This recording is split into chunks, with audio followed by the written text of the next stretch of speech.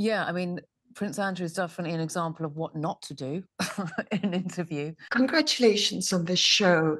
I wanted to speak to you first, Ruth. My job is to get you to reveal something. Your job is to protect yourself. Mm. Did this role give you any more insight into maybe more open or being more careful on camera? I think as someone being interviewed, you are always dancing around, you're avoiding subject matters, you know that a journalist wants to get at something. You have an inkling, you can start sensing it and smelling it when they start to bring things up and you are trying to avoid it or shut it down straight away.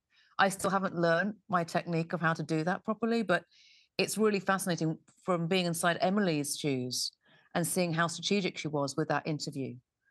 It was a masterclass, you know, making someone feel comfortable and at ease enough to reveal themselves. And then not dropping the ball, holding the tension, keeping their gaze, you know, making them feel that they have to answer, even if they're uncomfortable doing so. And I think there was something from Andrew's point of view that he just didn't want to look like a bad person in that interview.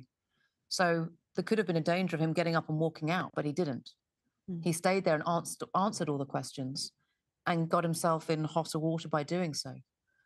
So I learned from that, well, just say no or get up and walk out. That's not the lesson we want you to take away. I also wanted to speak about what's at the heart of this, because your movie, your series allows us to revisit the core of what is wrong. And it kind of brings up the fact that the focus is on the men. And it's really a story about sex trafficking and what happens to women. And I was wondering if sometimes the story gets lost in the reaction. How, as a journalist, do we bring that focus back? Yeah, that was really important to us in the telling of the drama. And it was one of the first things that we talked about, Jeremy Brock, the writer, and I. And we said, look, this can't be a sort of, about a comedy villain. We don't know Andrew's guilt or innocence, but we have to look at it in terms of the whole picture, the victims of Epstein, and also the other women in Andrew's life, the people that might be, this terrible phrase, but the sort of the collateral, if you like, the people who love him, the daughters, the ex-wife. Was there a moment in Andrew's thinking where he did that? He did the interview for his daughters. He thought it would help. He wanted to clear up their lives in some way.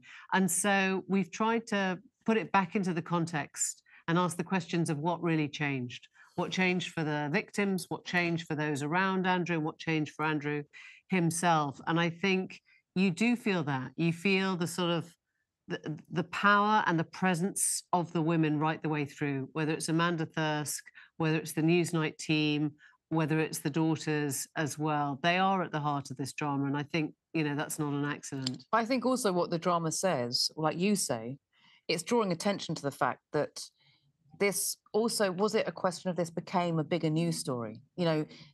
Emily or the journalist and Prince Andrew became the news story rather than what was at the heart of it.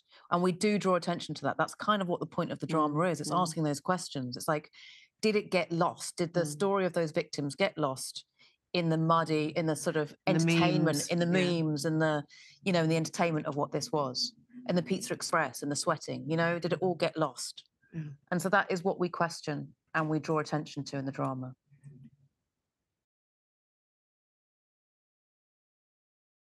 I give him credit in a way for putting himself in that position. Not many people in positions of power these days are interviewed in that scale for a whole hour and, by a very serious journalist. I mean, most people in power would not do that. So I have to give the guy credit for putting himself in that scenario, but he wasn't prepared.